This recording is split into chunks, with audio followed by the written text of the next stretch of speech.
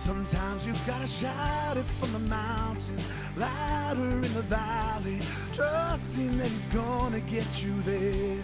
Sometimes you gotta welcome the wonder, wait for the answer, worship with your hands in the air. I'll praise you anywhere. Praise, give him praise, give him praise in the highest. Praise, give him praise, give him praise in the highest. He is worthy, yes, he is worthy of all our praise. Sometimes you gotta praise in the prison, cry out to heaven, shout it till the door swing wide. Sometimes you gotta stand unshackles, brave in the battle, worship with your hands held high. I'll praise you anywhere. Praise, give him praise, give him praise in the highest. Praise, give him praise, give him praise in the highest. He is worthy, yes, he is worthy of all our praise. Give him praise, give him praise in the highest. Praise, give him praise, give him praise in the highest. He is worthy, yes, he is worthy of all our praise. You believe it? Worthy of praise this morning. Faithful, faithful all my life, blessings day and night, countless reasons why I'll praise you anywhere. Every promise kept, goodness every step, each and every breath, I'll praise you anywhere. Faithful all my life, blessings day and night, countless reasons why I'll praise you anywhere. Every promise kept, goodness every step, each and every breath, I'll praise you anywhere. Praise, give him praise, give him praise in the highest. Praise, give him praise, give him praise in the highest. He is worthy, yes, he is worthy of all our praise. Give him praise, give him praise in the highest. Praise, give him praise, give him praise in the highest. He is worthy, yes, he is worthy of all our praise. Oh, you're worthy, God, you're worthy, Jesus. Oh, we will praise you. I'll praise you anywhere. Oh, hey. Isn't God good, church? Amen.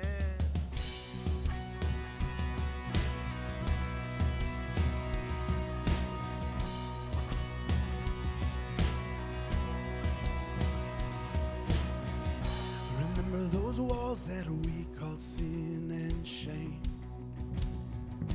They were like prisons that we couldn't escape. But he came and he died and he rose. Those walls are rubble now. Yeah, we thank you, Lord. Remember those giants we called death and grave? They were like mountains that stood in our way. He came and he died and he rose. Those giants are dead now.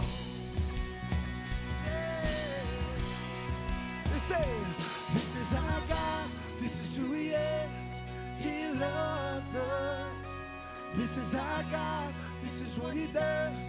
He saves us.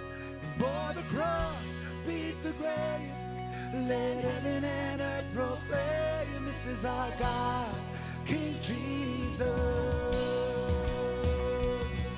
Yeah. Remember that fear that took our breath away. Faith so weak that we could barely pray.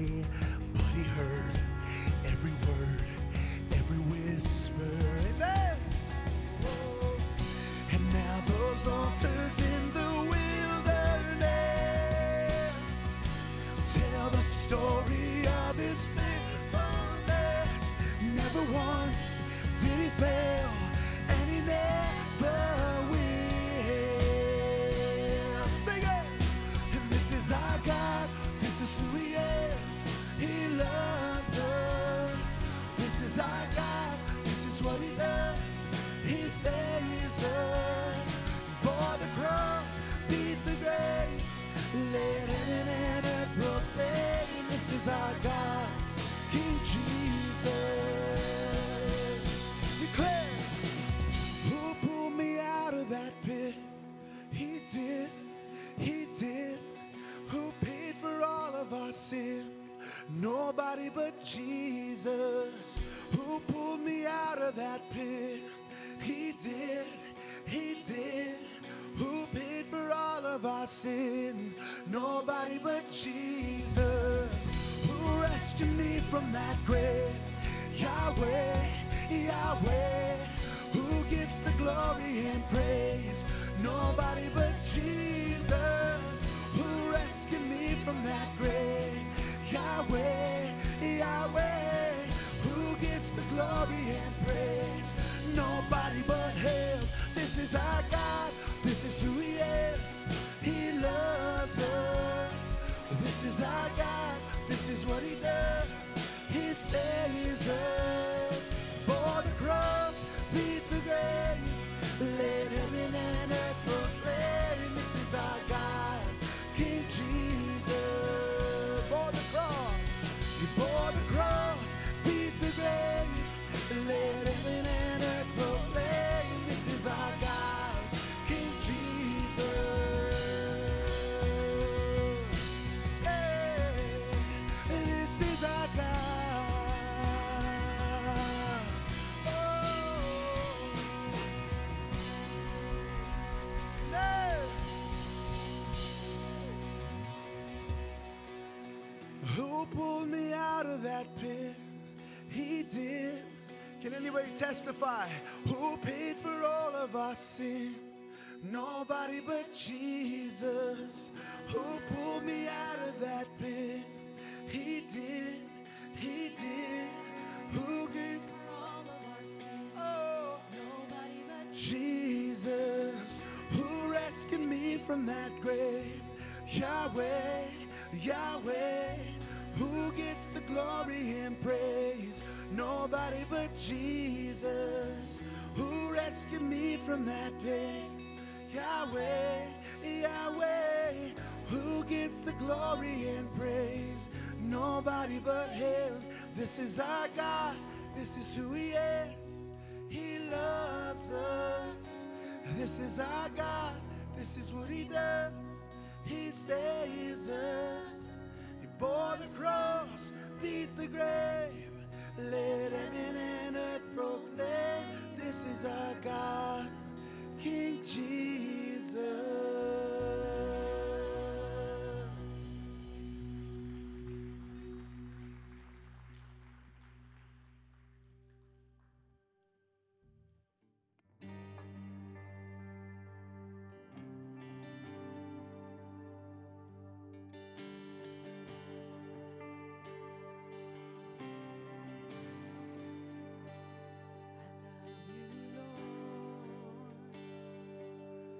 Oh, your mercy never fails me.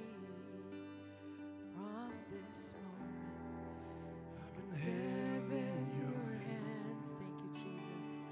From the moment that I wake up until I lay my head, I have lived in the goodness of God. Yes, Jesus. Let's just thank him today, church. All my life you have been faithful.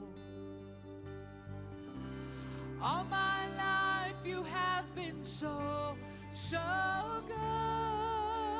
From every breath that I am able, I will sing of the goodness of God.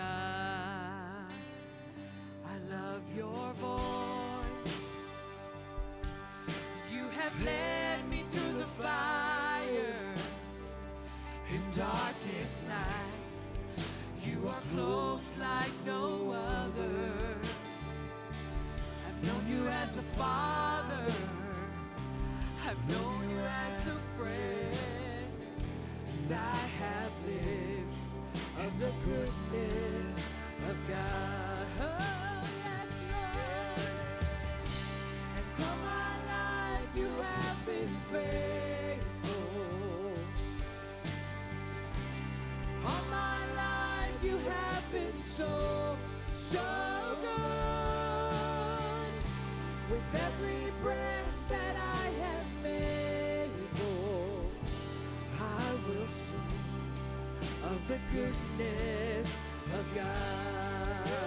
Oh, yes, your goodness is running after, it's running after me, yes, Lord. Your goodness is running after, it's running after me. With my life laid down, I've surrendered now, I give you everything. Your goodness is running after, it's running after me. Sing it, church. Lord. Your goodness is running after, it's running after me. Your goodness is running after, it's running after me. With my life laid down, I surrender now, I give you everything. 'Cause your goodness is running after, it's running after me. Oh yes, Lord, we thank you. All my life, sing it, church. All my life you have been faithful. Has he? All my life you have been so, so good. With every breath that I am able, oh, I will sing of the goodness of God. Yes, Jesus. All my life. All my life you have been faithful. Oh, you have been faithful to me, Lord. All my life you have been so, so good. With every breath that I am able, oh, I will sing of the goodness of God. Oh, I will sing of the goodness of God. Yes, I will sing of the goodness of God. Oh, yes, Lord, we worship you, Lord. Yes, thank you for your goodness, Lord. Let's sing it one more time, church. All my life you have been faithful. Yes, Jesus. All my life you have been so, so good.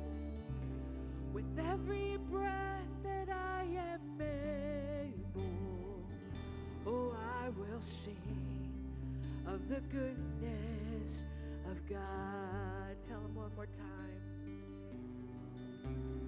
All my life you have been faithful. Oh, yes, Lord, we thank you, God. All my life you have been so, so good.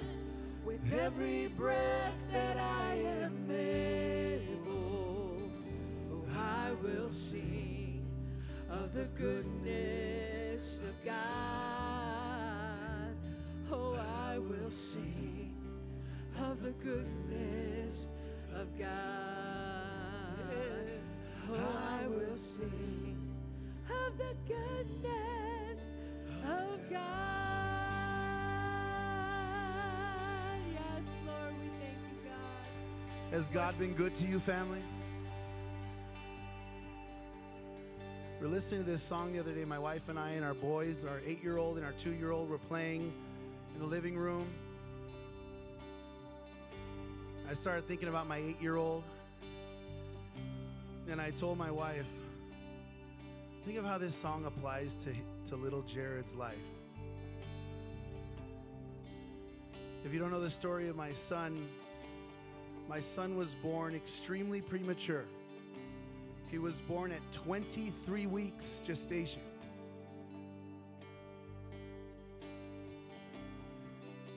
They told us he had an 86% chance of dying. They asked us, do you want us to try to save him? Do you want us to do what we can to try to save him?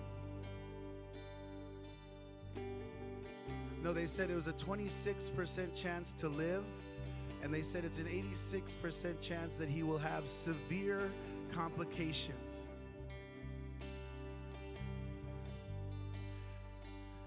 And he was born and he spent 4 months in the hospital at Kaiser Fontana. And this church lifted him up in prayer. And so many around the world.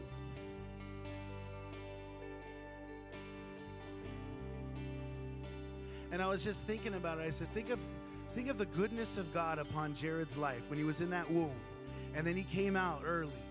And then he struggled through and he fought to stay alive. And he fought to be healthy and to breathe on his own and all the rest. And God is so good to let us bring him home. And over all the years, he would learn this and learn that. Maybe he was a little behind from other kids and he was delayed. But little by little, we said, man, this kid, he's doing so well. And through God's grace and his mercy, he's an amazing kid. He's going to be right here tomorrow morning when we have this Cowboy VBS tomorrow. Amen?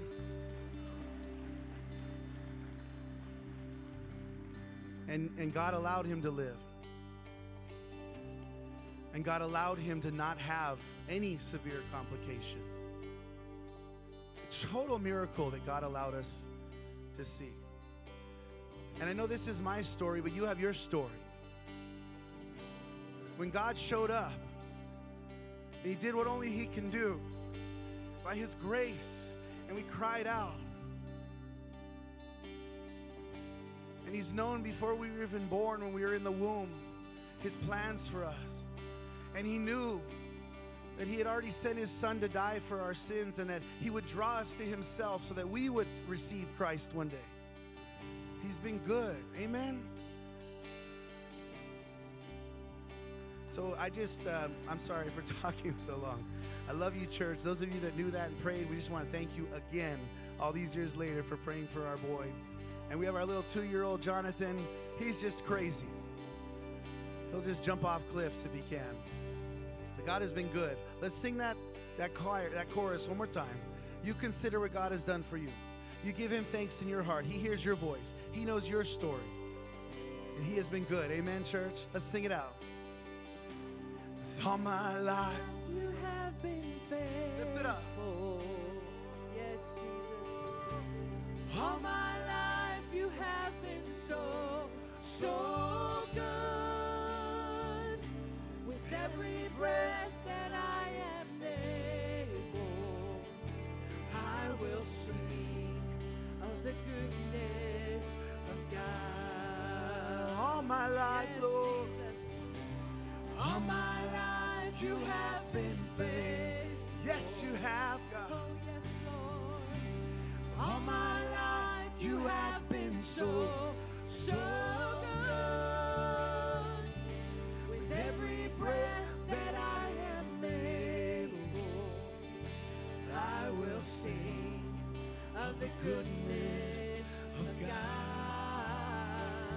Oh, I will sing of the goodness of God. Oh, I will sing of the goodness of God. Yes, Lord, we worship you. We love you, Lord. You first loved us. We love you back. You have been good to us, God, beyond measure. And you are always good, Lord. There have been times when we've cried out for a miracle and you said yes. There have been times we've cried out for a miracle, you said wait. There have been times we cried out for a miracle and you said no. Because you know best. and you're in control, and you love us. You love our kids and grandkids and our siblings and our parents and our grandparents. And you know best, and so we trust you, Lord. And we just thank you, God, that you've been so good. So, God, we're asking that this morning, even as you've already begun, that you would just continue the work you've begun today, that your Holy Spirit would be poured out, that you would save souls this morning in this place, those watching, God, that you would draw sinners to repentance, Lord. For those of us that follow you, Lord, we want to follow you closer, Lord. We want to abide in Jesus daily, Lord. Fill us with your Spirit, God. So we're here, God, that you would speak and that we would hear and that you would give us the power to apply it, Lord. Have your way. Be glorified, Lord. Thank you, and we love you, Lord. In Jesus' name we pray. All God's people said, amen and amen. Let's give the Lord the applause, family. Man, God is so good. Family, you may have a seat if you're here in the house. Thank you for coming to church today. What a beautiful day. Thank God for this cool space. And thank God that we're about to have VBS. We are standing in the middle of like cowboy land up here. Can we give it up for those that created this back here? This is amazing. So VBS, which stands for Vacation Bible School, it's an event that for us, it lasts 5 days, Monday through Friday, starts tomorrow.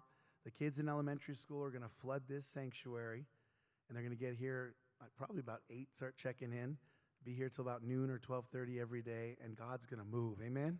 That God would move in these kids' lives and draw them to him, and that they would be fed the word of God, and they'd worship with all their hearts. And so we're looking forward to it. Just wanted to ask you guys, please keep all the families and the kiddos in prayer this week, as well as all the servants of an army of servants that are going to take care of the kids. And so we're looking forward to that. This year's theme is called Wanted. And so we're going to have an awesome time this week. With that said, let's check out the announcement video this morning. Let's see what else is coming up. Hi everyone, welcome to Calvary Chapel, Chino Valley. We have some exciting events coming soon, so let's take a look at this week's announcements. VBS officially starts tomorrow. We're excited to welcome hundreds of kids onto our church campus to enjoy an awesome week of skits, worship, Bible studies, outdoor activities, crafts, and snacks. If you haven't registered your kids yet, there's still time. Stop by the VBS tent in the courtyard after service if you'd like to help. And parents, don't forget, we encourage you to arrive early each day this week as check-in begins at 8:15 a.m. Today is the last day to register for kickball games at Ayala Park in Chino on Saturday, July 22nd. Games will be played from 5 to 7, and the cost is only $5 per player. The event is open to men, women, and kids 12 years or older, and no experience is needed. We hope to see you there. This month, our church is celebrating 42 years of ministry. On Wednesday, July 26th, join us for an evening service as we celebrate the Lord's faithfulness for more than 4 decades. We'll enjoy an extended time of worship and rejoice in the work God has done through Calvary Chapel, Chino Valley. Join your church family for our annual summer baptism on Sunday, July 30th after second service. If you have a personal relationship with Jesus and would like to make a public declaration of your transformed life, we invite you to come and be baptized with one of our ministers. There's no need to sign up, just a maturity and understanding of what baptism represents. Our athletics ministry has 2 nights of softball planned for the month of August. Men and co-ed teams will play on Saturday nights, August 5th and August 19th, at Westwind Park in Ontario. Games will start at 5:30 p.m. and the last game will end around 9 p.m. The cost is just $15 per player per game and is open to anyone aged 15 and up. The Bible teaches that when a man and a woman come together in marriage, they are to become one. This relationship supersedes any other, which is why we strive to provide opportunities for couples to strengthen their bond. We're excited to announce our upcoming couples conference. We'll kick things off on Friday, August 11th with a fun-filled evening featuring Christian illusionist and author Danny Ray. After Danny's presentation, you'll be treated to dessert and coffee. Then, the conference will begin on Saturday, August 12th with Pastor Sandy Adams from Calvary Chapel, Stone Mountain. We are also welcoming guest speakers Jason and Christy Duff from the Garden Fellowship in Indio. Tickets for one or both days are on sale now, along with a lunch option for Saturday. Whether you're visiting for the first time or have made Chino Valley your home, we're thankful you're here today. Everything you've heard is just a snapshot of our upcoming events and opportunities to get involved. To find out what else is happening and to sign up or register, visit our website at calvaryccv.org. You can also download our free app and check out the Events tab. Thank you for joining us today. As we prepare our hearts and minds for the Bible study, don't forget to place your cell phone on silent, and please help us limit distractions by staying seated until service is over. Thank you for being with us, and have a blessed week. Well, good morning, church family, and welcome to Calvary Chapel, Chino Valley. If this is your first time here, we want to say welcome and God bless you. We want to welcome those who are joining us online this morning and those who are sweltering in the patio. You guys can come on in. It's nice and air conditioned in here. Come on in. This is a time in our service where we worship the Lord through our tithes and offerings. But before we do so, just a couple of announcements. Please keep Pastor David and Marie in prayer as they'll be returning home this evening, Lord willing. On Thursday, Pastor David and Marie flew out to Albuquerque, and they went to Ruidoso, New Mexico, and where Pastor did a teaching for pastors and leaders there. And then today, he taught at Calvary Chapel New Harvest, which is in Los Lunas, New Mexico. And Lord willing, they'll be home tonight and will be joining us for our Wednesday evening service at 7 p.m. in the chapel, as Pastor David's been taking us through the book of Romans. And we'll also be celebrating communion as a church family. We have our young adults. Sorry, I had a text message. Our young adults meeting coming in at 7:30 on Monday evening in the courtyard. From the ages of 18 to 28, if you fall in that age range, I want to invite you to come out and join our young adults ministry as they've been having our Bible study in the young adults ministry and worship under the courtyard, under the lights and under the stars. And just want to invite you guys to come out and join us. For the men that join us for our Tuesday morning men's study, 6:30, we have a little bit of a change because of EBS. We'll be meeting in the chapel Tuesday morning at 6:30. Men, as you know, we have been having a study through 2 Kings and want to invite you guys to come out and join us, but it will be in the chapel. And then as mentioned, we will have our study on Wednesday evening at 7 p.m.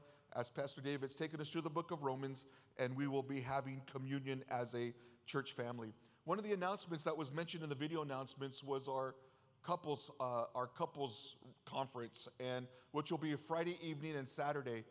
You can actually go to our website and register for the early registration discount price. You can go online and see that, as Sandy Adams will be here, the Duffs will be here. And then on Friday night, it says that we have an illusionist. Now, I've heard some people say that's magic and sorcery. No, it's not. Come join and find out. It's not magic or sorcery or anything like that. He ties that in with deception. So come check it out. If you want to see for yourself, then husbands and wives, invest the time to come spend time together on that. So if you register now, you can register online through the 31st of July. There's a discount that are there, and all the pricing options are there. On July 30th, as mentioned in our bulletin or video announcements, that we have our baptism. For those that are going to get baptized and want to purchase a baptism shirt, you can actually go to the chapel store after service and pick up your baptism shirt. I think it's on the screen. Yeah, there it is right there. It's on the screen there. You can actually go to the bookstore and pick that up, or the mini chapel or the chapel store and pick that up. They're available there. If you do not know where the chapel store is at, you go out these doors, make a left, and it'll say chapel store. You can go there and purchase your baptism shirt. And then men, we have our men's barbecue on Friday evening, August 18th from 6:30 to 8:30 p.m. Tickets are on sale now. For $6, you can get a hamburger or a cheeseburger. I said beverage last service, soft drink. I want to say beverage because some of you guys might start thinking, so I wanted to say soft drink and chips. So that's available. You can actually go to the gazebo or go online and purchase your tickets there. We're going to spend time in God's Word. We're going to have fellowship, and then we're going to have dinner. So men, you can stop by and pick up your tickets today and buy one for a friend. And then we have our Israel 2024 informational meeting on Sunday, July 23rd here in the sanctuary, immediately after second service. Anybody that's wanting to go to Israel or has been planning to go to Israel or has signed up for Israel or just have questions, come join us for our informational meeting. That will be here immediately after second service, July 23rd, for any questions you may have. And then afterwards, if you feel like registering, then feel free to do so. And the dates for Israel are May 7th to the 18th. And as Pastor David and Marie invite you to come join the church family in this once-in-a-lifetime trip to the Holy Land. As we now focus our worship on the Lord with our tithes and offerings, you know that when we give to the Lord in anything we do, whether we give our time, we give our service, and we give our tithes and offerings, we're actually worshiping the Lord. And there are a lot of ministries that go on here at our church as a result of giving. And many people's lives are being transformed because of the giving that takes place in this church. We have skate outreach parks. We go into the prisons. We have different variety of ministries that allow the gospel to leave these walls.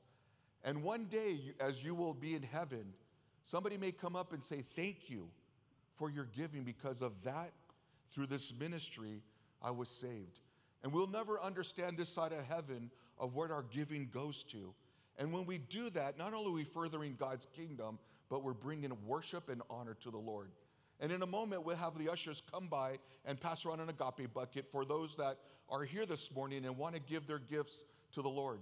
For those that are watching online on Facebook and YouTube, there's a link in the chat box that opens up a page to give, and you're able to give your gifts to the Lord. And then for those that are here this morning and brought your gift and want to give electronically, we have kiosks that are in the foyers. But this is a time that we're able to worship the Lord and say, Lord, not only do I worship you, but thank you for everything you have given me. So as the offering buckets come by, we'll remain seated and we'll have another worship song. And once that's done, Jared will cue you to stand up as we will continue to worship the Lord. Amen? Let's pray. Father, we thank you so much for this privilege of giving back to you. And Lord, we're so thankful for the many, many various ministries that we offer here, Lord, that we're able to reach beyond these walls for your kingdom. And Lord, we're so thankful, Lord, that we're able to come and worship here, worship you through song, through your word, and through giving. So Lord, we ask that it brings glory and honor to your name. We ask, Lord, that your kingdom is furthered. And Lord, we do lift up our guest speaker, Pastor David Trujillo, as he brings forth the message this morning that our lives and our hearts will be transformed by your word and by your spirit. So Lord, we love you and we praise you in Jesus' name. Amen.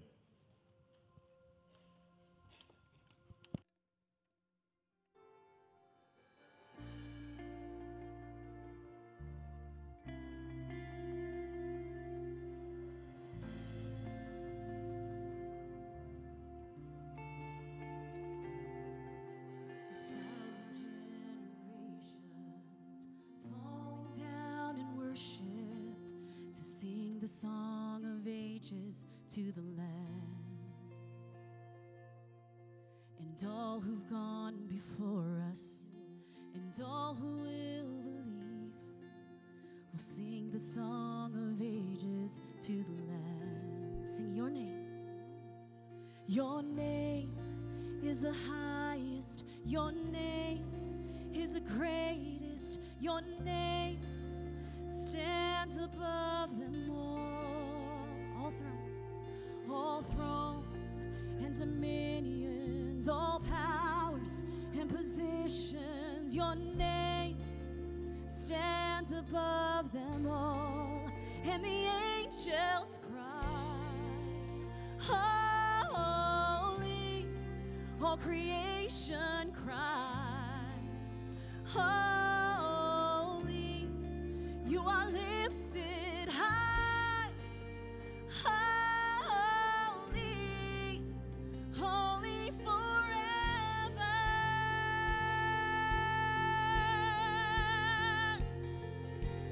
If you've been forgiven and if you've been redeemed, sing the song forever to the Lamb.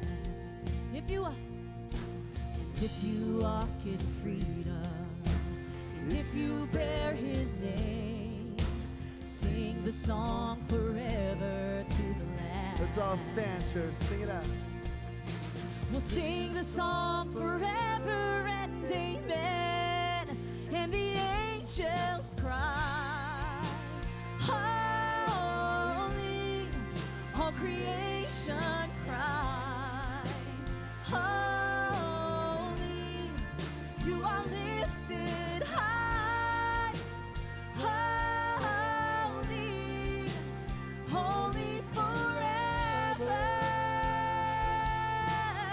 Hear your people. Hear your people sing. Holy to the King of Kings. Holy, you will always be. Holy, holy forever. Sing your name. Your name is the highest. Your name is the greatest. Your name stands above them all. All thrones and dominions, all powers and positions. Your name stands above them all. Jesus, your name is the highest. Your name is the greatest. Your name stands above them all. All thrones and dominions, all powers and positions. Your name stands above them all. And the angels cry, holy. All creation cries, holy. You are lifted high, holy, holy forever. Hear your people sing, holy to the King of Kings. Holy, you will always be. Holy, holy forever. You will always be. Holy, holy forever.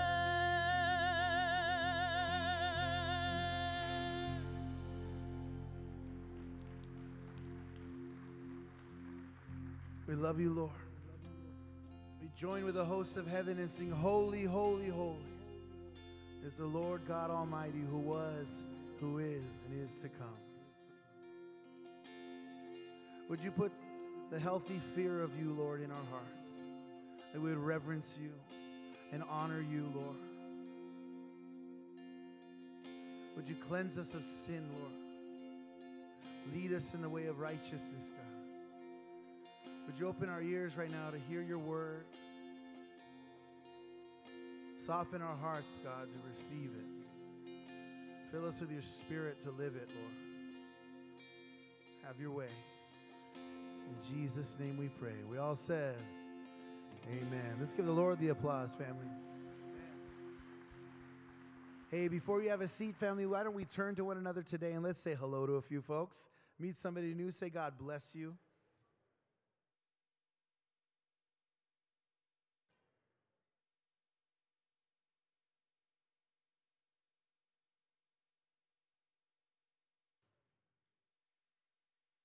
Isn't God good? All the time, amen. I think is John coming back out? Mata? Yes. Let's welcome John Mata. Thank you, Jared. You know, Pastor's not here, obviously, and usually he would do something like this. And today we have a young man from our congregation that is going off into the military. And as a church family, we thought we would pray for him. So is Diego Gonzalez Ortiz here? And if he is, can you please stand up? He's back there.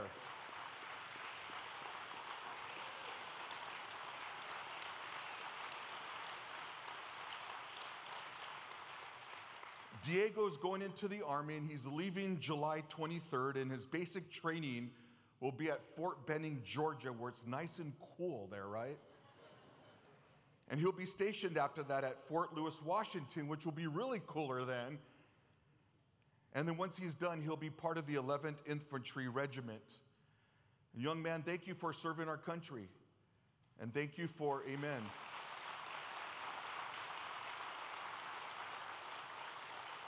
And we look forward to see what the Lord and how the Lord's going to use you and the testimony that you will be serving our country. So we'd like to pray for you, and may the Lord's blessing be upon you. So let's pray, church family. Father, we thank you so much that we can come before you, Lord. And Lord, this morning, we lift up Diego before you as he is serving our country, the sacrifice and the time away from family, Lord, for our freedom. And Lord, we know that even the ultimate freedom is in you. So Lord, as Diego goes to Fort Benning, Lord, may your hand of protection be upon him. May your hand be upon his family. And Lord, that you would keep him safe, Lord, and that he would be light and salt where he's going. So Lord, thank you for the sacrifices he is making for our country, Lord, that you would bless him, that you would bless his family. And we ask this all in Jesus' name. Amen. Congratulations.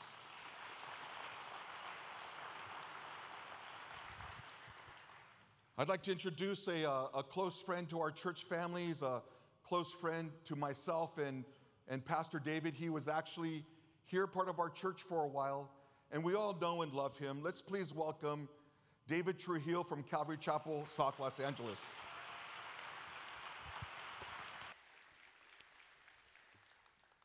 What's up, what's up, what's up? Well, good morning. I'm glad to be here. Let's open up our Bibles to Titus chapter 2. You know, I feel like the shepherd dog on the Wile E. Coyote and the Roadrunner with this scene back here. Notice I said the shepherd dog because he's a little chunky, not like the coyote. But anyways, we're in Titus chapter 2. Won't you stand with me, please, so we can read the scriptures as we give reverence to the Word of God. Beginning in verse 11, I'll just be covering verses 11 and 12, but I'm going to read down to verse 15 and get into what I've entitled, Don't Disgrace God's Grace.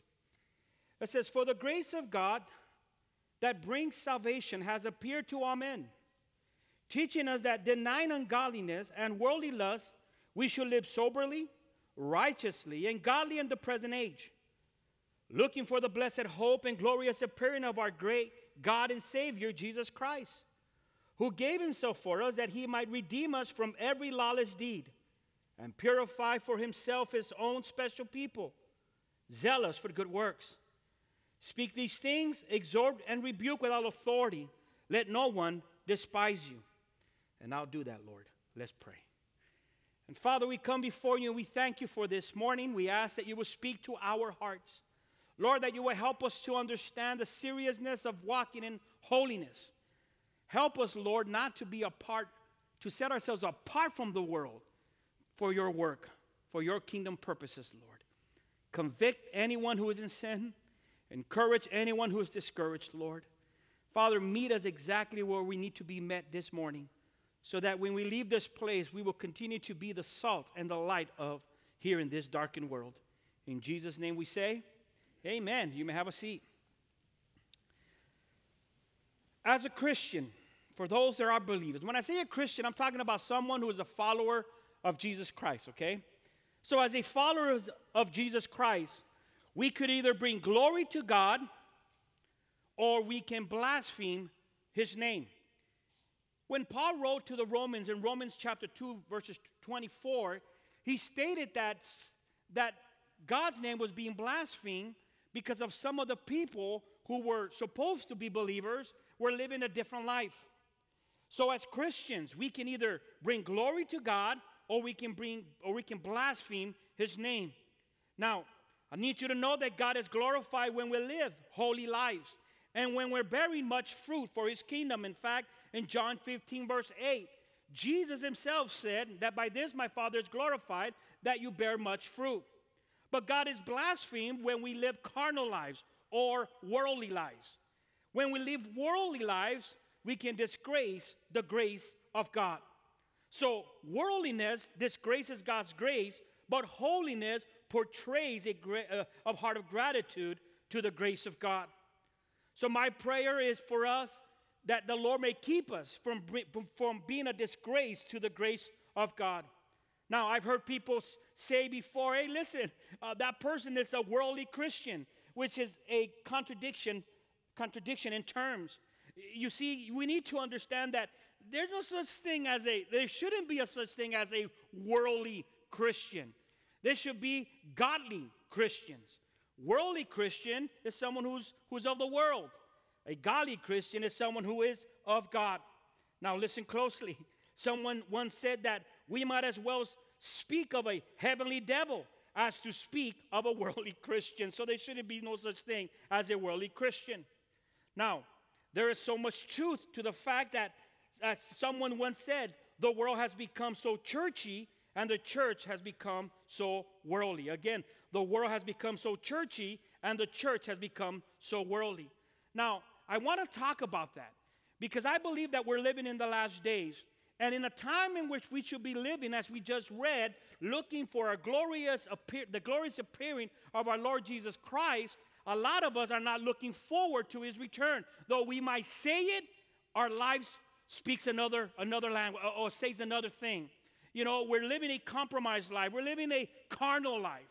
And to you, I would say this. Listen, I pray that you open up your heart and that you listen to what the Spirit has to say. You know, I come to you today as David, but also as a man of God. Just like Nathan when he confronted David, or Elijah when he confronted Ahab. You know, I'm coming to you to ask you, are you living a holy life or are you living a worldly life? I pray that your answer is a holy life. And the way to live a holy life is by simply doing what the Bible has called us to do. And that is to separate ourselves from this world, or from the system of this world.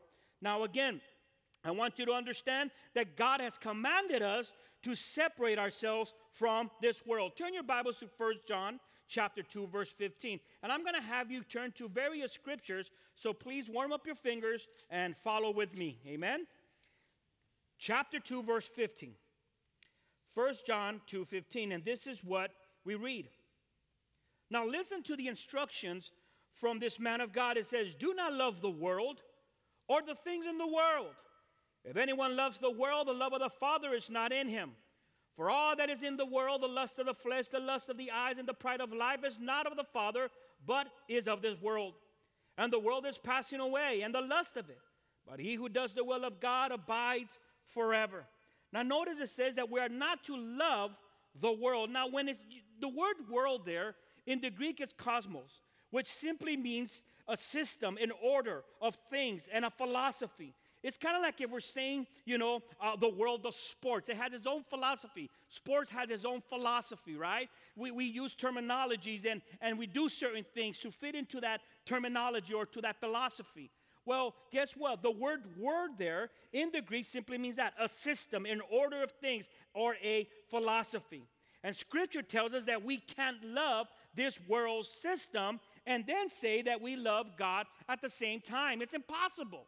Jesus says, if you love me, right, you keep my commandments. So Jesus is calling us to a life of obedience to his word, which will display a love for God. So you can tell me you love the Lord with all your heart, and you can show up on a Sunday morning, but then go to work the next day or go to school the next day and then live a carnal life. That just shows me that you really don't love the Lord. You love the world. And if that's you, man, I'm calling for you to repent, to turn from your ways, because the reality is we're in disobedience, and when we're in disobedience, we're only setting ourselves up for failure, at least as it pertains to the will of God. So it is important that Scripture tells us through the Spirit of God that we are not to love the system of the world, but we are to love God with all our being. Amen? But I want to draw your attention to this world system and how we're to separate ourselves from it. Now, I'm going to give you a few things that I want you to jot down if you're taking notes regarding the world system. Number one, the world has a ruler.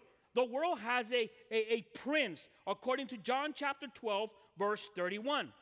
That prince is Satan himself. In fact, in John 14:30 and in Ephesians chapter 2, verse 2, the Holy Spirit reveals that to us. Now, we know that Satan right now has temporary control of this system. Now, we know that one day when Christ comes back and establishes his kingdom here upon the earth for 1,000 years, Satan's control is over, right? But until then, we do know that the enemy is the one who's controlling the system of this world. That's why when you look at the world, right, the world is opposite of the things of God, right? God calls for holiness. God calls for righteousness. God calls for living a sober life. And yet, at the same time, the opposite of that is what the devil offers, right? A drunken life, right? A life of wickedness, a life of compromise, a life of sin. So again, understand that the enemy has temporary control of the system. In fact, in 1 John chapter 5, verse 19, John wrote this: we know that we are of God, and the whole world lies under the sway of the wicked one. Scholars have said that this phrase, lies under the sway of the wicked one, literally means this, and I like this, quote, cradled in the lap of the wicked one. So Satan has this world system in his arms, and he's rocking it to sleep. You hear me? He is in control today. Now, the second thing I want you to notice is that the world system is opposed to the grace of God. Again, second thing is that this world system opposes the grace of God, or is opposed to God's grace. Behind this system, we know that there is a mastermind, and that mastermind is Satan himself. In fact, Satan has a very complicated organization, a network of wickedness. In Ephesians chapter 6, verse 12, this is what we read: for we do not wrestle against flesh and blood, but against principalities, against powers, against the rulers of the darkness of this age, against spiritual hosts of wickedness in the heavenly places. A principality is an organization under the leadership of a prince. So we know that Satan, right, who is the mastermind behind this, has this complicated organization, a network of wickedness, as mentioned. But also there's a great conspiracy. In Scripture, according to 2 Thessalonians chapter 2, verse 7, this great conspiracy is called the mystery of lawlessness. The mystery of lawlessness. So we have a prince. This world has a prince. This world has a system that opposes the grace of God. And number three, this world has a philosophy. There is a luring network of ideas, a luring network of values that are masterfully knitted to enslave the guilty, but also to entrap the innocent.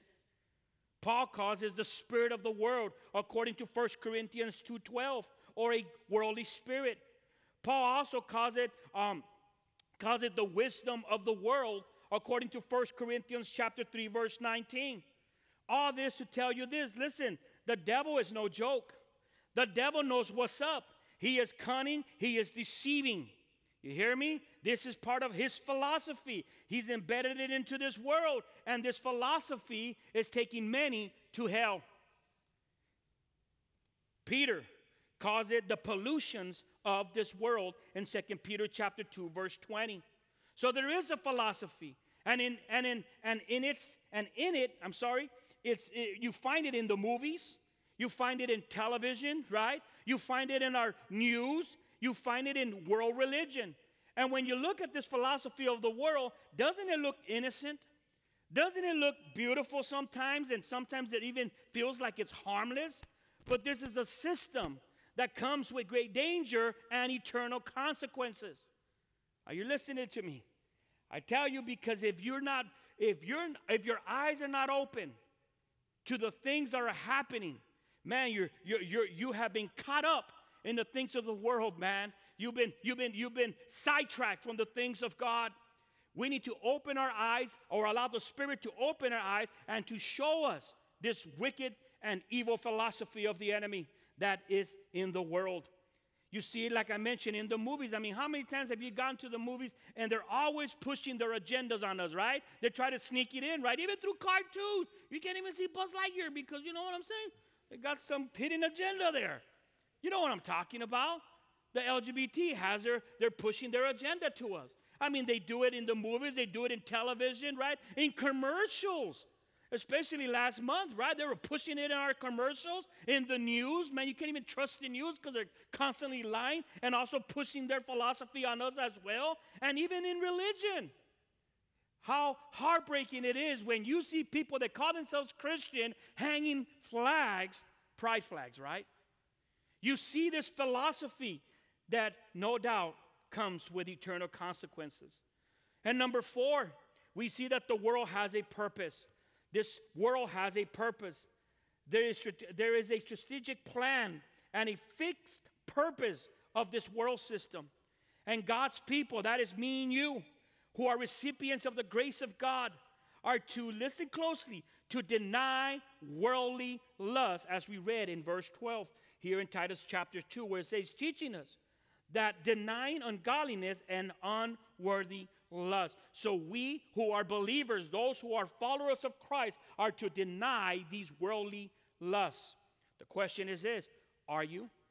Are you denying these worldly lusts, or are you bathing in them and participating in them?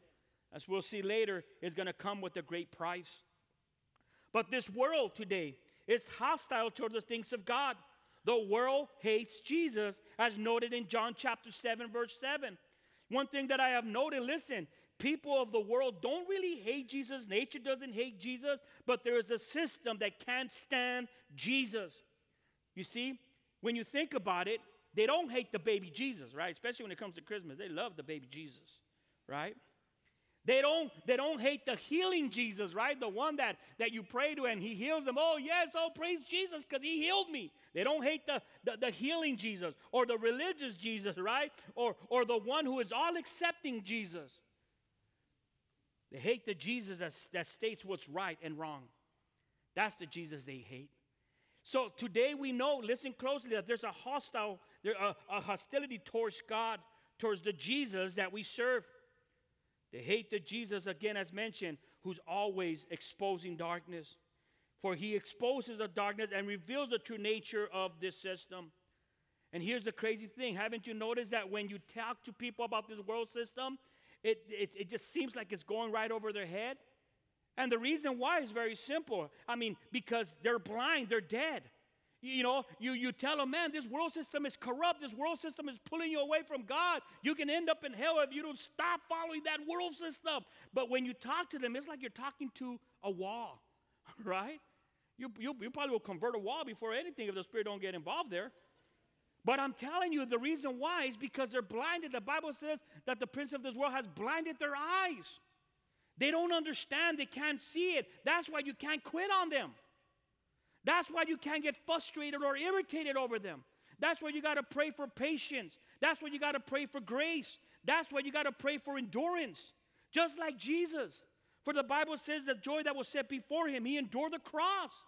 The Bible says that God demonstrated his love towards us, that while we were yet sinners, he died for us. You see, Jesus understood where we were and what had to be done in order that we may respond to this love that he offers.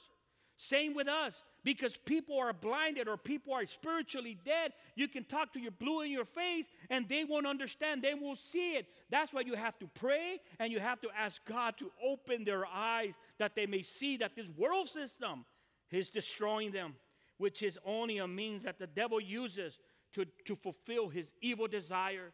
For we know that the devil comes to kill, steal, and to destroy. You hear me? Here's the crazy thing. You guys has escaped it, man, by the grace of God. But guess what? I know that there's loved ones in our families, man, that are blinded right now. And they need for us, even though they might not show it right now, they need you to be faithful for them. So when the day comes for God to speak to their heart, they may respond and come to a saving knowledge of Christ. But again, the world today don't see it. They can't see it. Therefore, we can't get frustrated or give up on them. We must persevere because every soul is purchased. Amen.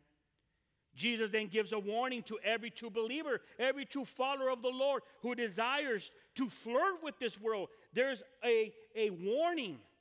In John chapter 15, verse 18, he said, if the world hates you, know that he hated me before it hated you.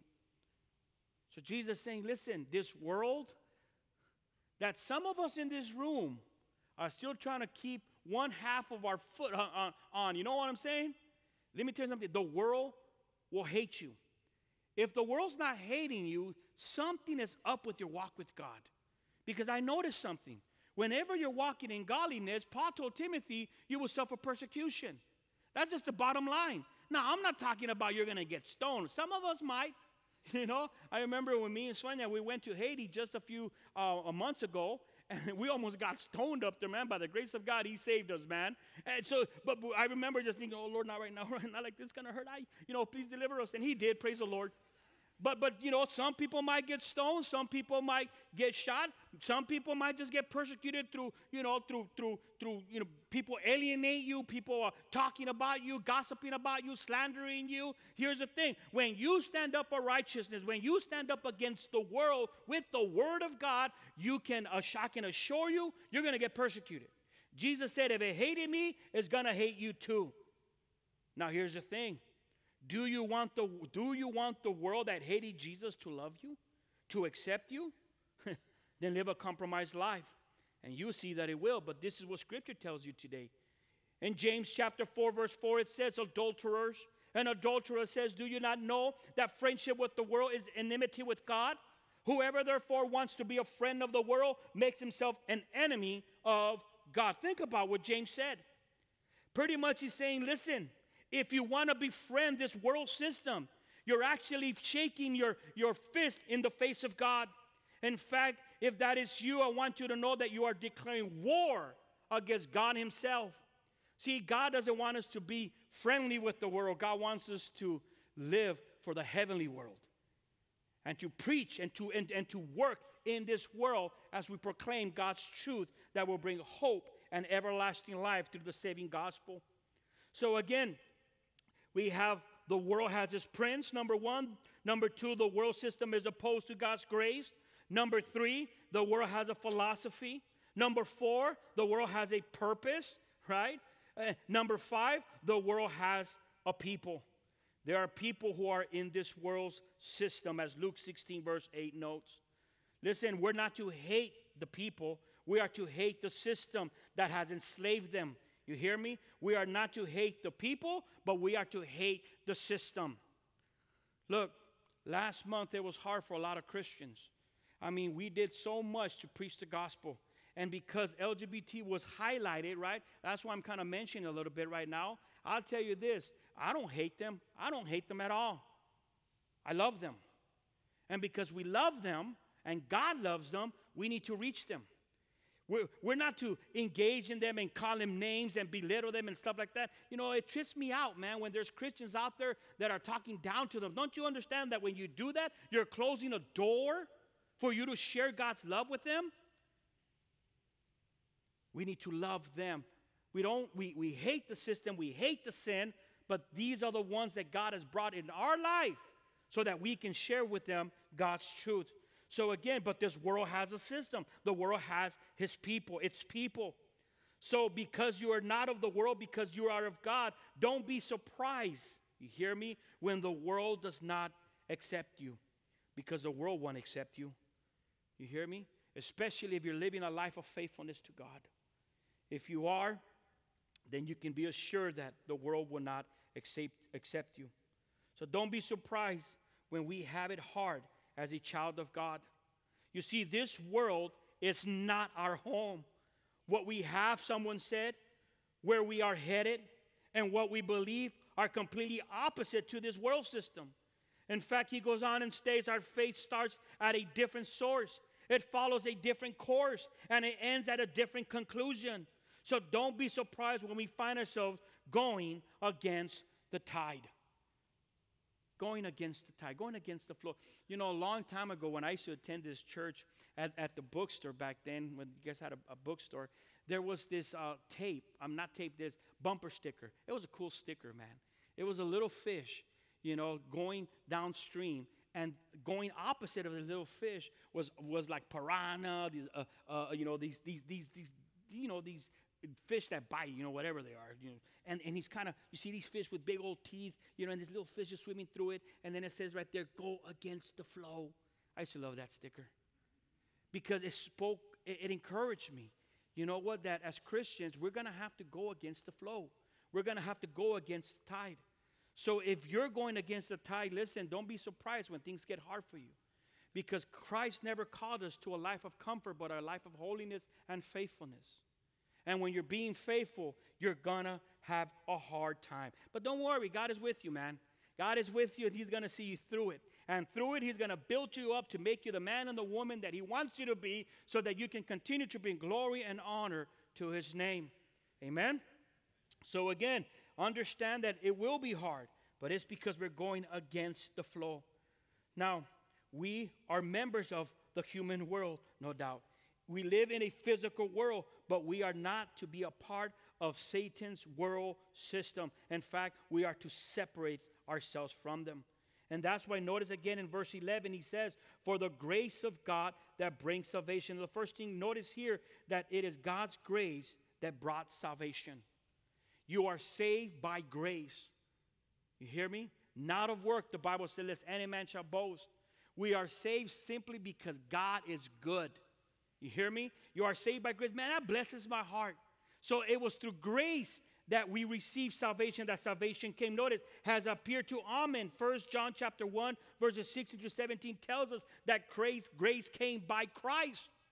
So it said it appeared to all men, teaching us. Here's another thing. Grace has taught us what? What does grace teaches us? That we are to deny ungodliness and worldly lust, it says. And how do you do that? As you pursue a life soberly, righteously, and godly in this present age, today. So how do you avoid living a life that is carnal? Living a holy life and a righteous life. That's how you do it. Putting all your hard effort, all your strength, everything that it takes within you to bless God through a life of righteousness. As you're occupying your life and trying to please Him, I'll tell you this, man. You're not going to give in to the flesh. You're not going to fall for the system of this world. But what I see today, listen closely, and sad to say that many Christians are giving up on God. Many Christians are giving up in their pursuit because it's too hard. Or there's too much persecution. Or it's not fun. Oh, man, may God open your eyes to see that Jesus was faithful for us, man. Have you ever wondered, could you imagine if Jesus would have quit on the way to the cross? Could you imagine what would have happened to us? But because He didn't, because He loved us, He followed through. And now we are the recipients of His faithfulness to the Lord, to His Father. Listen, we need to do the same. We need to look at the cross and be motivated by His faithfulness that we may be faithful.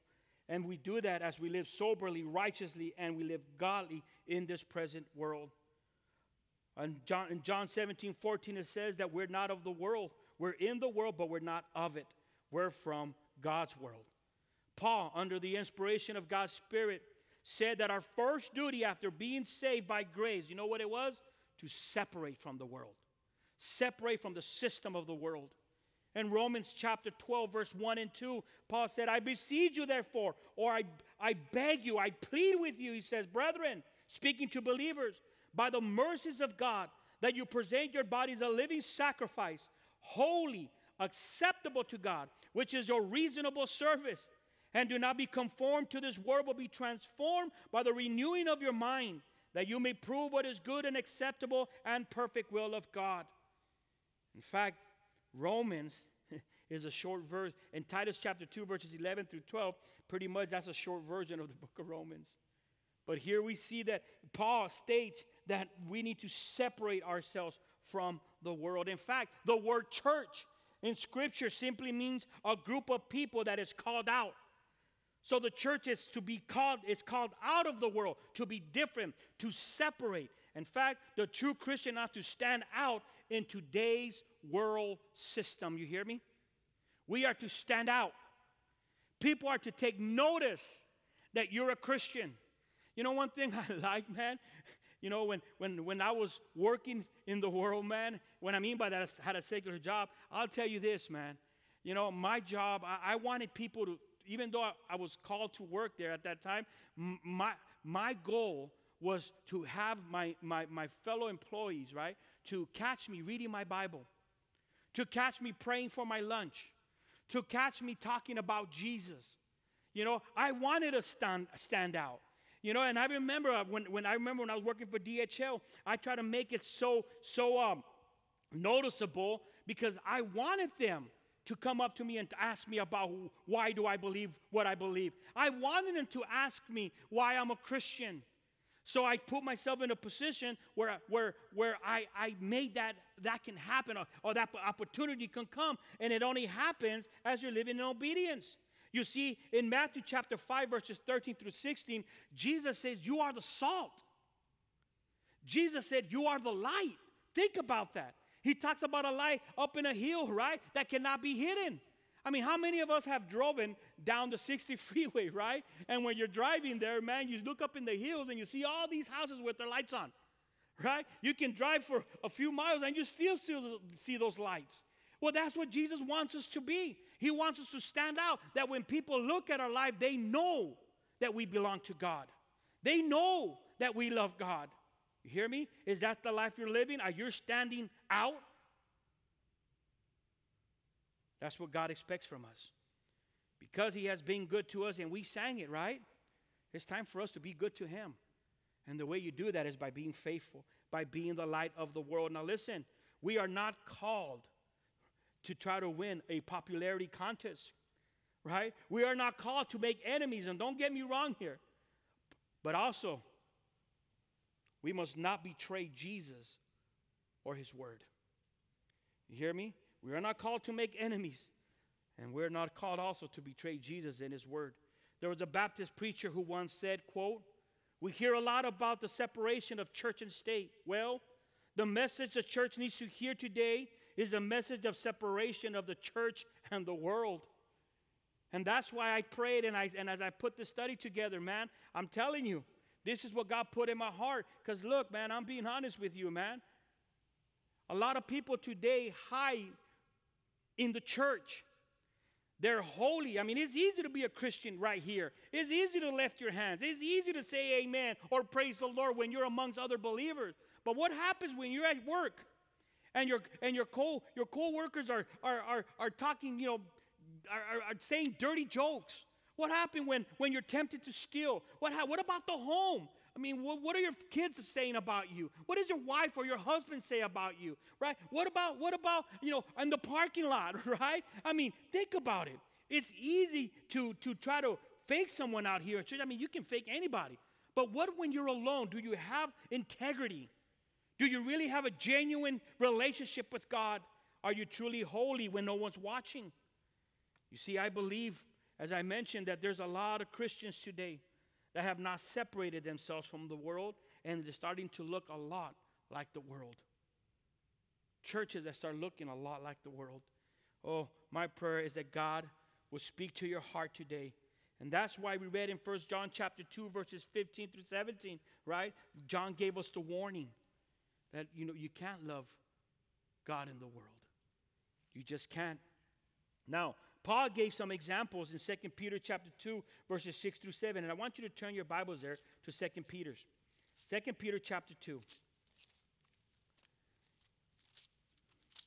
In verse 6. He mentions someone that I want to spend the rest of the morning just sharing with you guys regarding this worldly individual who I believe was saved simply by the grace of God.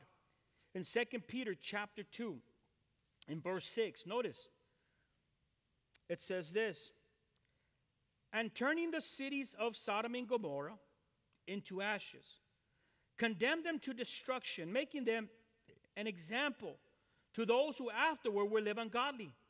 Notice that. And delivered righteous Lot, who was oppressed by the filthy conduct of the wicked. For that righteous man dwelling among them tormented his righteous soul from day to day by seeing and hearing their lawless deeds. So here you have Lot that is introduced as an example, who was righteous and just, we read. But notice, he was in Sodom and Gomorrah. He wasn't in Sodom, but he was being tormented. Listen, if you're truly a Christian, you cannot be comfortable in a system that is against God. You hearing me? Now, if you can be at a party, drinking, flirting when you're married, right? And not feel convicted, Man, I'm telling you right now, the Bible talks about in 1 John that, man, you're probably not saved. You're probably not saved. And if you are saved, you have quieted the Spirit in your heart, and now you're past conviction. And I'm telling you, wake up before the Lord gets your attention. And He will. You know why? Because He loves you. How many times have we found in Scripture guys that were in sin and the Lord, when they thought they've gotten away? For instance, David, when he committed murder and adultery. Remember what happened? A year had passed when he thought that everyone had forgotten. But God didn't forget. What did He do? He sends Nathan. And he tells him, hey, he tells him the little story about the little lamb. You remember the story. And then afterwards pretty much tells him, listen, you are that man. You took someone's precious wife and you killed him and you took her. And then he tells him, listen, he told him he was going to die. You read it in context. It says that he was going to die, but he repented. And God showed him grace. But He didn't curse him and says the sword will not depart from his home. And you know the life of David. David was miserable. And he saw a lot of violence in his home. You see, the Lord loved David. He didn't let him get away with it. He went after him at the right time. And He brought him back. Listen, God, if you're here and you're worldly and you think you're getting away, you're not. Time will come where God will come after you because He loves you. He loves you. And He's able to do. He'll either snap you out of that state that you're in, or He will call you home, as John chapter 5 talks about. Sins that lead to death. Let me just mention this quickly. I had a friend of mine who was in the same gang that I was. He got out of prison after doing, I believe it was 15 years. When he came out, man, I was really impressed by this guy because he had a lot of knowledge of the Word of God.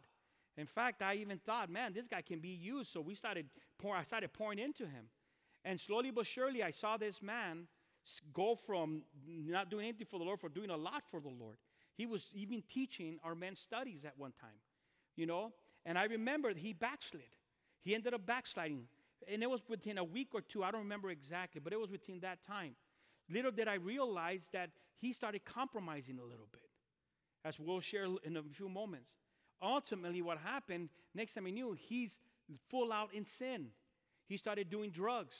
He started from weed to crack, and eventually he started doing heroin. And I remember finally when I finally made connections with him, and I called him, and we were able to talk, and he's telling me, God won't take me back, God won't receive me, and I'm pleading with him, nah, bro, don't be a fool. That's the devil speaking to your ear. God loves you, man. He's waiting for you with open arms, and I'm sharing every scripture I can think of. I'm throwing at him, trying to fight for his life. And finally, I got him to agree that he would come to church with me on Sunday. It was on a Saturday. And I was excited because he was going to come back that Sunday morning. The plan was that I was going to wait for him in the front. Well, in the night, I got a call that as he was taking his last hit before coming back to God, a young man at the age of 15 or 16 walked up to him and shot him in the back of the head and killed him. Look, I believe he was a true believer, but I believe God said, come on, I'm taking you home. I'm taking you home. There are sins that lead to death. 1 John chapter 5, read it, the last verses. And there's times where God will say, you know what? I'm taking you home, man. I'm taking you home. But here's the problem with that. When God takes you home, you no longer can proclaim the gospel. See, in heaven, you can't proclaim the gospel. Everyone's saved already. So you can't get rewards no more. But here's the other thing. What about your loved ones? Don't you want to be there to share with them? Don't you want to be there when they're going through their ups and downs? Don't you want to be there to try to reach them as much as possible? Well, he lost that opportunity, and God called him home. Listen, there's a danger in playing with the world. It will take you down with it. So again, listen, Lot was this individual, man, who was a believer, I believe. He was saved, I believe. It says right here that he was righteous, right? He was just, but he was worldly, and it cost him, as we'll see right now. Listen, and listen closely. The grace of God saved us, but the world can rob you of the blessings from God. Let's look now into Lot's bio. Now, because of time, I'm just going to give you the scriptures. I'm going to ask you to write them down if you're a note taker. You know, I do that because at our church, it seems that everybody takes notes. Man, I love it, man. I look down and everyone's writing down. So that's why I say that a lot. If you're taking notes, because they love to take notes. So if you're taking notes, here it goes. You can jot these down. In Genesis chapter 13, verses 5 through 12, we have Lot's bio recorded for us. And here's a summary. You see, Lot was Abraham's nephew. We know that. We know that God had called Abraham out of Mesopotamia and made him the father of the Jewish nation. When Abraham went to the land of Canaan, we know that Lot went with him. Now, I'm sure that Lot loved God and was saved, as we were told he was a just and righteous man in 2 Peter 2:7. Abraham and Lot had a lot of flocks and herds, right? In fact, there was not enough room, grazing land, for both families, as Genesis chapter 13, verses 5 and 6 notes. And then what happened, that we note that there was a dispute among Abraham and Lot. And Abraham said to Lot that he didn't want to argue, and for the sake of peace, he gave him a choice to pick any land that he wanted to go. Genesis chapter 13, verses 7 through 9, you have that conversation there. And in verses 10 through 12 of Genesis chapter 13, we saw how Lot chose a specific land that was facing Sodom. He wanted that part. Well, it's interesting because when you read the story of Lot, we see that Lot made that decision based on what he saw. See, Sodom was pulling at Lot, and Lot fell for it. Lot fell for it. Now, I want you to know, for your note takers again, that Lot wanted all that Sodom had offered. In fact, Sodom stands for the world. It stands for all that God hates. It was a wicked place, but Lot was attracted to it. And let me tell you something, the world is attracting. Don't get me wrong. If you're saying, no, Charlie, man, I'm holy, I would never. Hey, come on, man, you're only setting yourself up for a failure. Let's be honest. The world offers a lot of good things, but they're bad things. You know what I'm saying? They're bad things. I mean, Hostess offers a lot of good bread. But it's dangerous, right? I was just talking to, I forgot who I was talking to yesterday, and I was telling them, you know, that we're talking about dieting. I'm trying a little bit, okay, so please pray for me. But I was telling them that one of the ways that we're talking about bread and stuff, and I told them, oh, you know, I had to tell myself that bread wasn't good, man. You know, I was talking to my brother-in-law instead, in fact, and I told him, you know, I had to say something to me to keep me from eating too much bread. He said, what was it? I said, I remember this. Pan is a root word for panza. So I say, every time I look at pan, I'm going to remember panza, right here. You know, even though it looks good, it can be bad for you, right, when you have too much. So he saw this place. It attracted him. He flirted with them. He was enticed, and later we see he was hooked. It was attracted to Lot, and that attraction pulled them in. So what was pulling on Lot? Listen, the world with its money, its business, its pleasures, its social life. The world could pull on us, so we need to stay close to God and resist that pull of the world, amen? But here's the thing that I noted when you read the story in Genesis 13, and that's your homework. And when you read all the way down to chapter 19, you're going to find that Abraham was a man who sought the Lord. Abraham prayed. You read the conversations with God and Abraham. He was talking to God. He was praying. That's what it is. Talking to God is praying. But Lot never did that. Lot never sought the Lord. And listen, that's what happens when we don't seek God. We make decisions that comes at a great price. That's what in Matthew 6:13 it says that we are to seek God first in all that we do. That's my alarm telling me I'm gone too far. But here we go. But they told me I can stay a little bit longer, so you guys are going to have to stay here. Hey, we're going overtime. You know, when you go watch a game and in the 10th inning, 11th inning, so we're going to go to the 10th inning for just a few seconds here, all right? Praise the Lord. But I want you to know this. There was a pull. He didn't seek the Lord. Listen, seek the Lord. It's important lest you make a decision that can come at a great price. You see, Lot's decision was economical. He saw an opportunity for a wealthy future, and he went for it. You know what I noted, though, about Sodom? It was Satan's masterpiece to get someone who was just away from doing what God wanted him to do. It was Satan's masterpiece. You see, there was lust to please the flesh, lust to please the eyes, and in Sodom's possessions, there was the pride of life, as 1 John 2:16 talks about.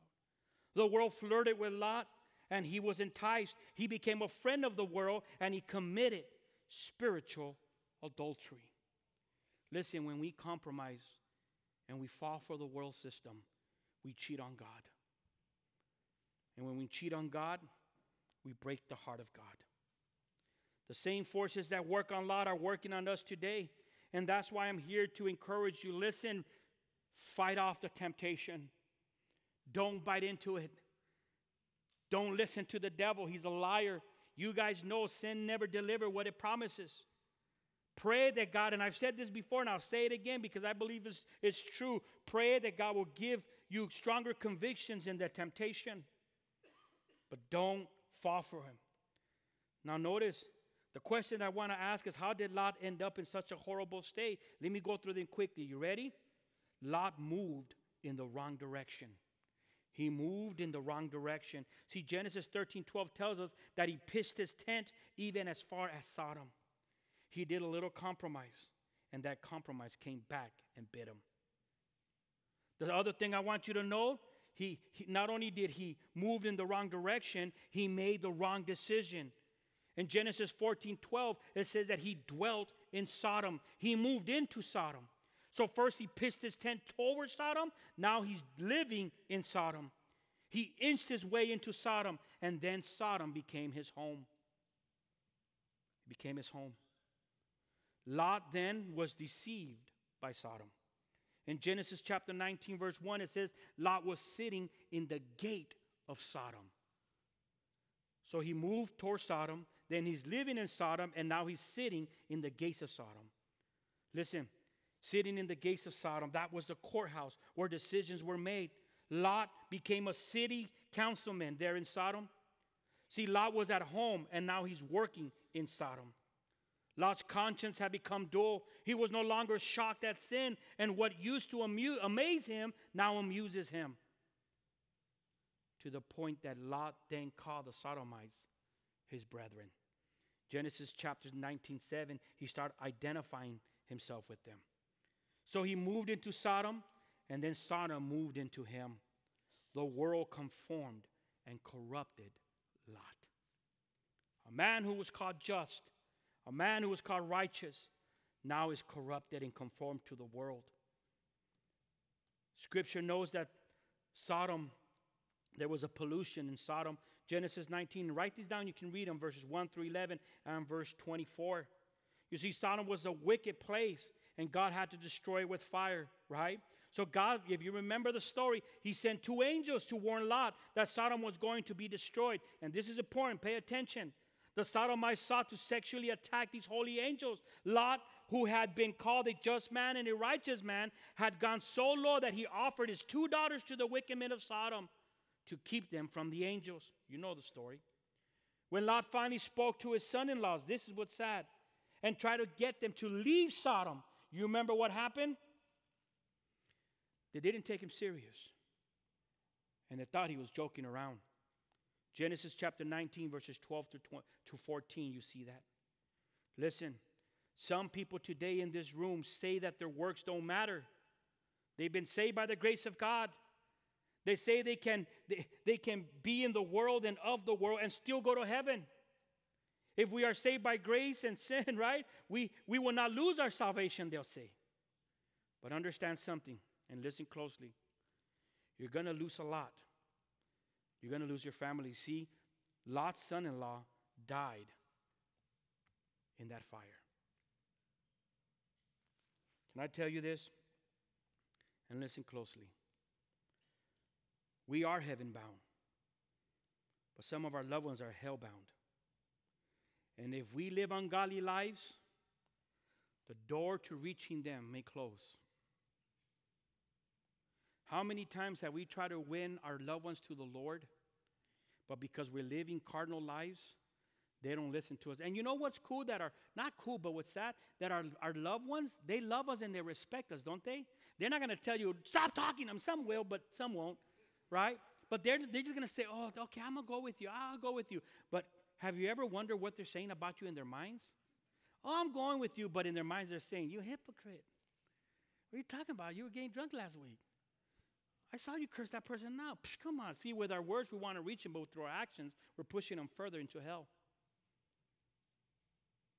And then when you try to really get to them and tell them about, the Lord is coming back. Look what's going on in the world. They're just looking at you and taking you as a joke because you have lived a carnal life. There's a price to pay. When judgment fell on Sodom, fire poured from heaven, Luke 17:29 tells us. You see, you need to understand, we all need to understand that it costs to serve Satan. It costs us every day. It costs every step of the way. In 1 Corinthians 3:15, it says, if anyone's work is burned, he will suffer loss. You see, the angel had to take Lot by the hand and pull him out of Sodom. But while he was being pulled, his wife turned around and turned into a pillar of salt. Lot lost his family, his possession, and the influence he could have had. His life was wasted there. And there is no greater tragedy than a person who becomes a disgrace to God's grace. Because people will laugh at your face when you try to share with them God's truth. In closing, I want you to understand, as I sum it up, we need to pull away from this system, a system that is trying to work on you today. The world has a prince, a philosophy, and a power and a purpose, and is working on God's people today to keep them from being faithful. We should never use grace as an excuse to sin. You hear me? Grace should be used as an emphasis to love and to serve the Lord. Yes, we are not saved by works. We're saved by grace. But grace doesn't allow us to sin. And the way to being a disgrace to God's grace, like I mentioned, is by living a worldly life. Is that you today? Is God being glorified through you, or is it being blasphemed by you? Are people being reached, or are people being pushed away? That's a question you have to answer. But I'll tell you this. I come to tell you, look, God loves you. And if that's you, you're compromising, and you're living for the world. I'm here to tell you that God loves you, man. And He wants to restore His relationship with you. And He wants to continue to use you. But you have to turn. Just like when Jesus told the woman caught in adultery, go and sin no more. That's what God wants from us today. Are you with me? Let's pray. You know, Lord, I thank you for the privilege and the honor to be able to speak to your people.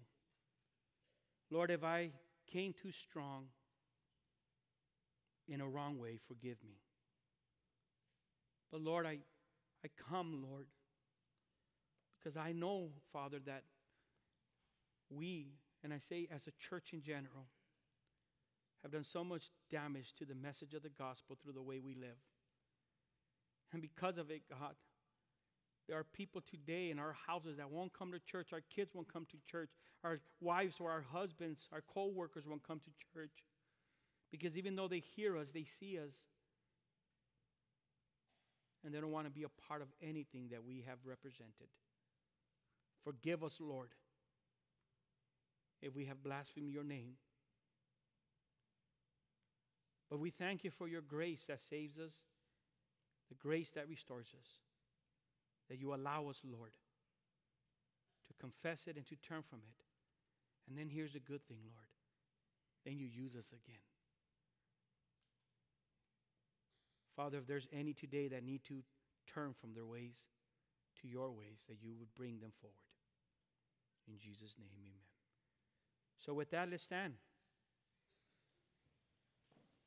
They're going to sing. Praise the Lord. They're going to sing, and if they sing, if God has called you to get right with Him, you come. Here's what you're going to have to battle. You ready? You're going to have to battle your pride. Because some of you guys are serving here. But you're in sin. And you're going to have to say, you know what, man? God cares for me more than my service. And you're going to have to come and get right with God. The Bible says that God wants a contrite heart above anything, a repentant heart. Some of you guys are going to have to fight your fear, your embarrassment, your shyness. Whatever it is, don't allow the enemy to use that to keep you in the seats. You come forward and get right with God. You matter to God. He loves you. He wants to change you. Listen, Christianity is not a game. It's real. You hear me? And God wants to work in you, to work through you. So you come. We're praying for you right now. Everyone else, pray for them, that God will bring them. Amen? Father, I back out now, and I ask that you will speak to You me. met me in my lowest moment. You saw me in my very worst. When I expected disappointment, love was all I heard.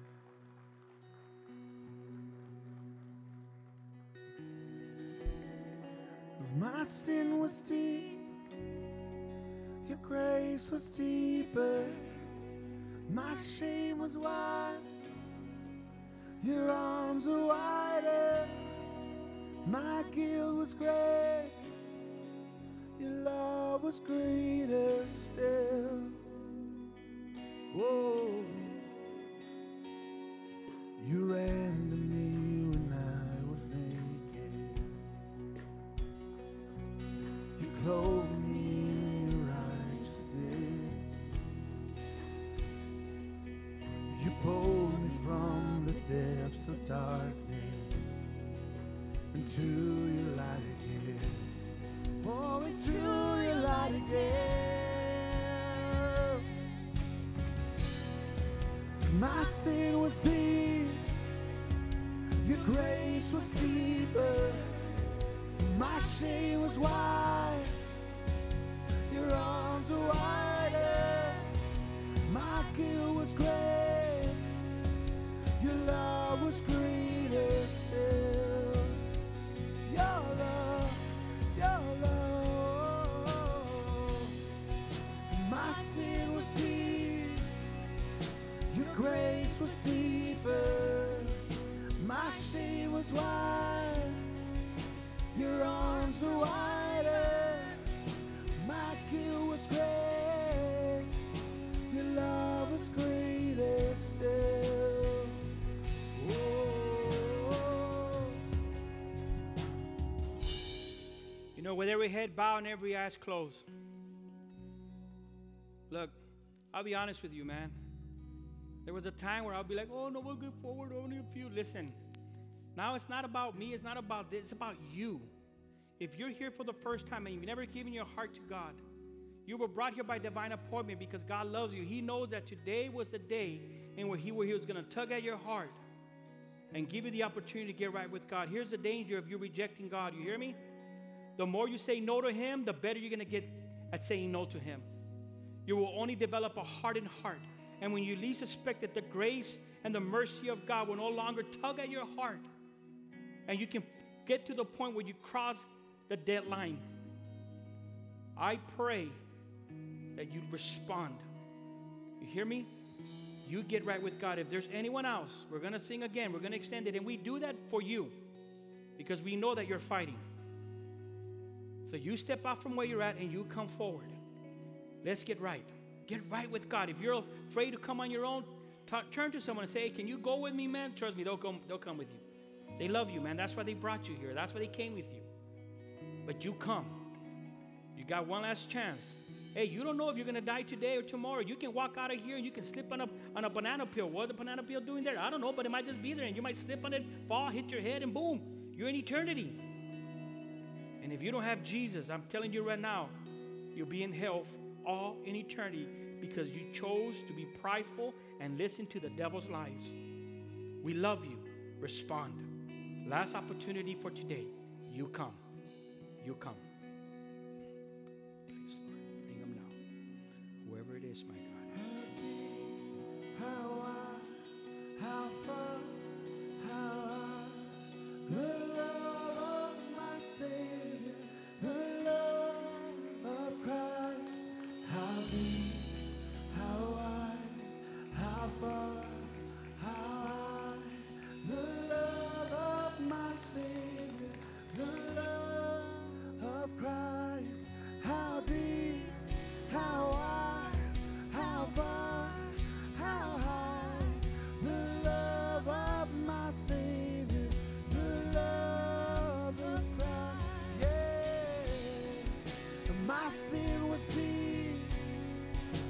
grace was deeper, my shame was wide, your arms were wider, my guilt was great, your love was greater still.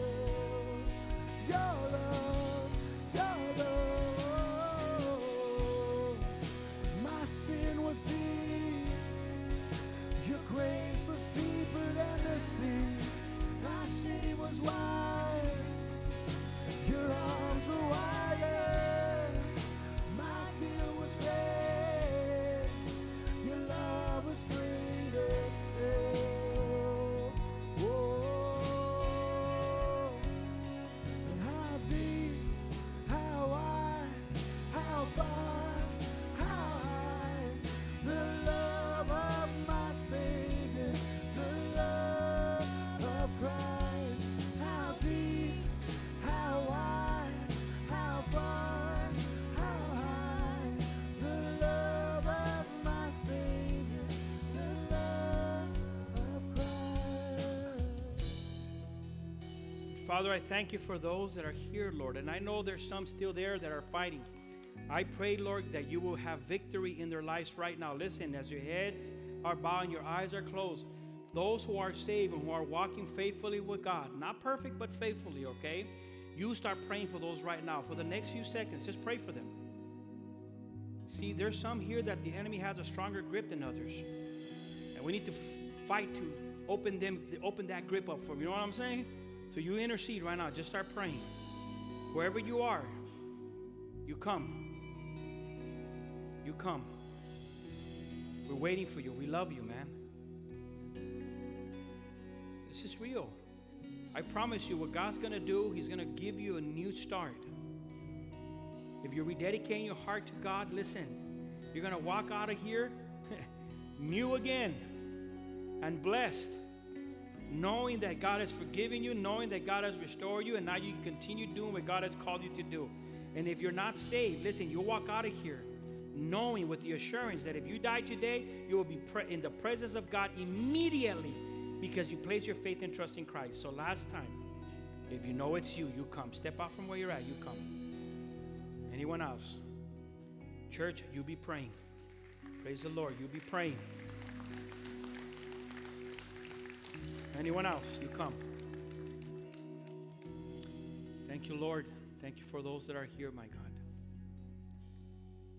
Thank you, Father, that you have victory in their lives. With every head bowed and every eyes closed, listen, only God knows why you're here, whether it's a rededication or whether it's a first-time commitment. Either way, for whatever reason you came. You came because God called you. Praise the Lord. After we pray to my left or somewhere, there'll be some people here. I'm going to encourage you to go with them. They're going to pray with you. Let them pray for you. And let them just give you some words of encouragement. Trust me, they're going to encourage you. Don't go back to your seat. You go with them, okay? I encourage you to do that. But I want you to understand that this prayer doesn't save you. Jesus does the saving. But through prayer, you're confessing your need of him. You're confessing your sin, and you're confessing your need of him, and you're confessing him as Lord, which is mandatory for salvation.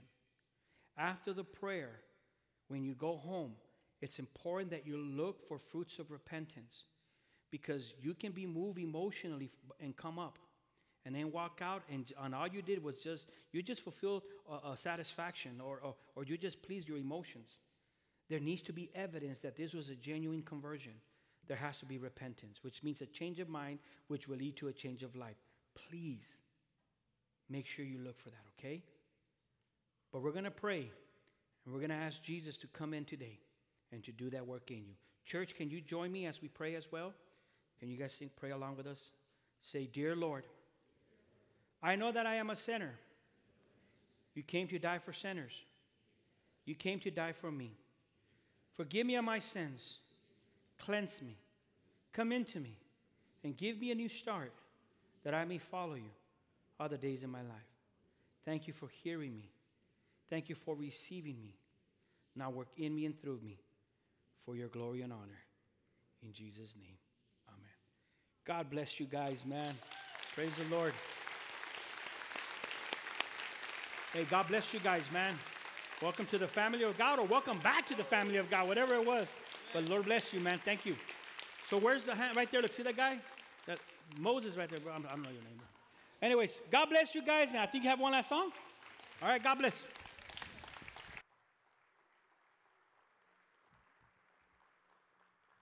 Isn't God good, church? Let's sing one more song to praise the Lord today.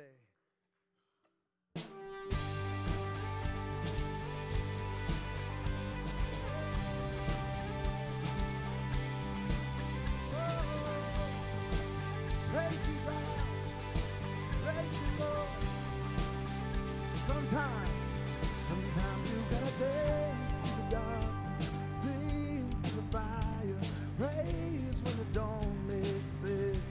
Sometimes you gotta stare down the giant, worship from the lion's den.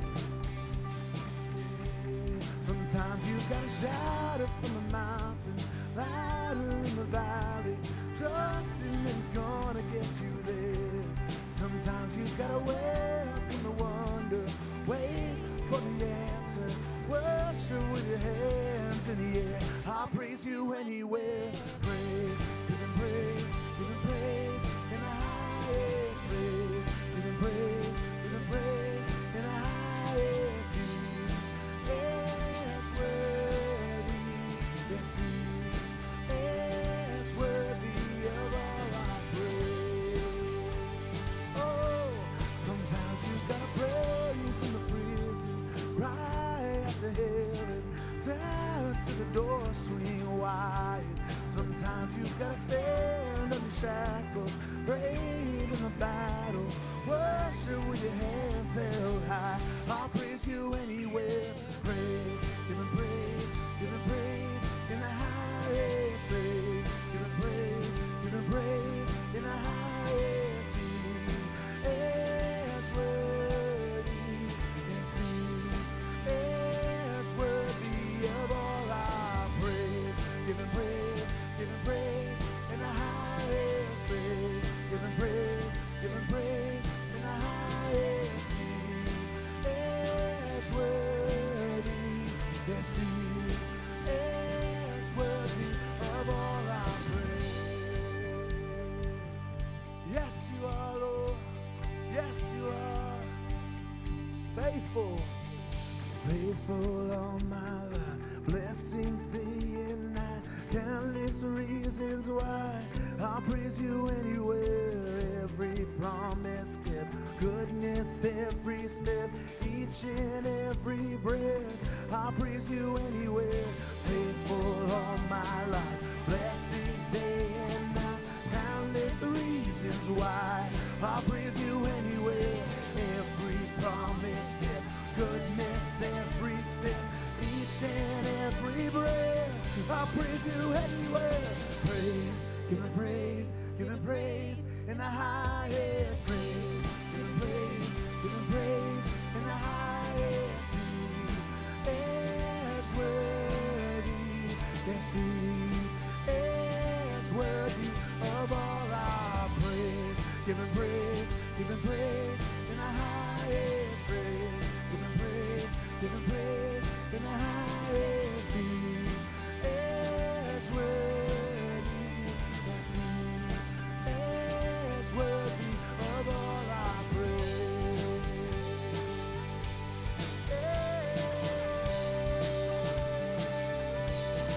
Worthy is praise, worthy is glory, worthy is praise.